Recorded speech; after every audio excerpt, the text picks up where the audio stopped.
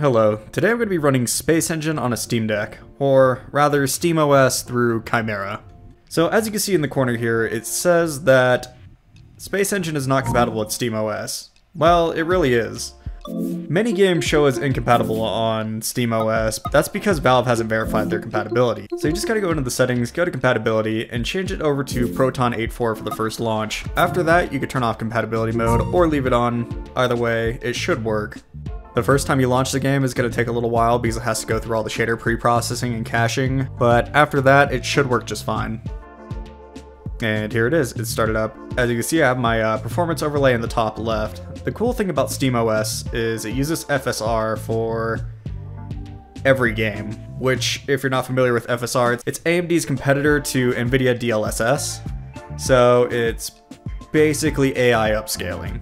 Now the computer that I'm running this on kind of simulates the hardware capabilities of a Steam Deck. It has 16 gigs of RAM, an old i5 4570 from 2013, and an RX 6600. So a modern GPU and a really old CPU.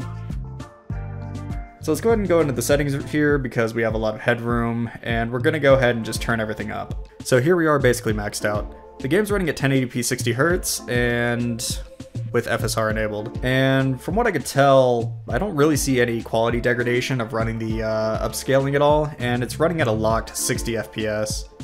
Only a few times in this video does it really dip down below 60. This is the central black hole in the center of IC 1101, like the biggest black hole in the game. And on my laptop with an RTX 3070 and a Ryzen 9, it stutters and has issues rendering this. But as you can see with FSR, it's running at a lock 60.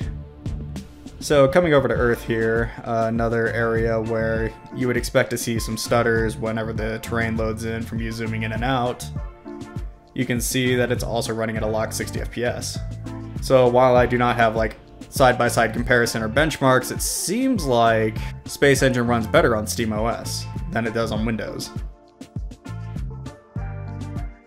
And as you can see, I just tried to go over to the Carina Nebula and it crashed. So it's not perfectly stable, but I've also experienced crashes on the PC version as well, or rather the Windows version.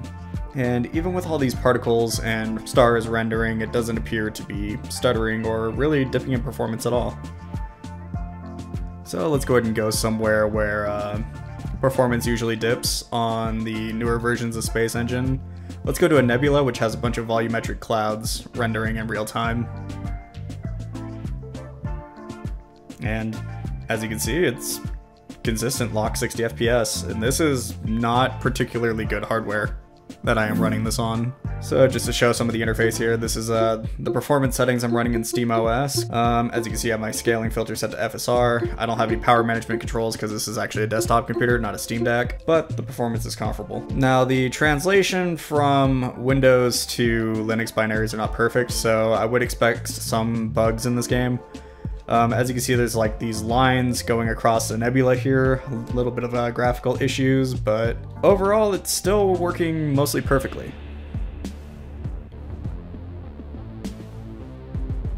Oh yeah, there it is. Now you can really see it popping in. Yeah, you can see some of the graphical issues. It looks kind of cool though. I'm not gonna lie, but no, I don't think the game's supposed to be doing that necessarily. And there it is, it just despawned. Oh, there's a little bit of it. And it's only really when you're in the nebula. So let's go ahead and go to the center of a globular cluster. There are thousands and thousands of stars here, and even with like distortion from this black hole, you can see that it's barely dipping in performance.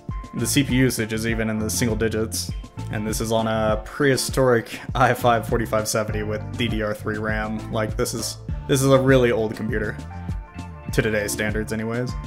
And just to end it off, here's another black hole. In the newer versions of Space Engine, black holes are very demanding on performance because they have a lot of the volumetric particle simulation going on, but here it is running on old hardware perfectly fine. Anyways, I hope you enjoyed the video. I just wanted to show that Space Engine can run on a Steam Deck, or at least SteamOS through Chimera on a desktop, but functionally it's the same thing, doing the same thing. Anyways, if you liked the video, go ahead and share it, like it, subscribe, and I will see you guys in the next video.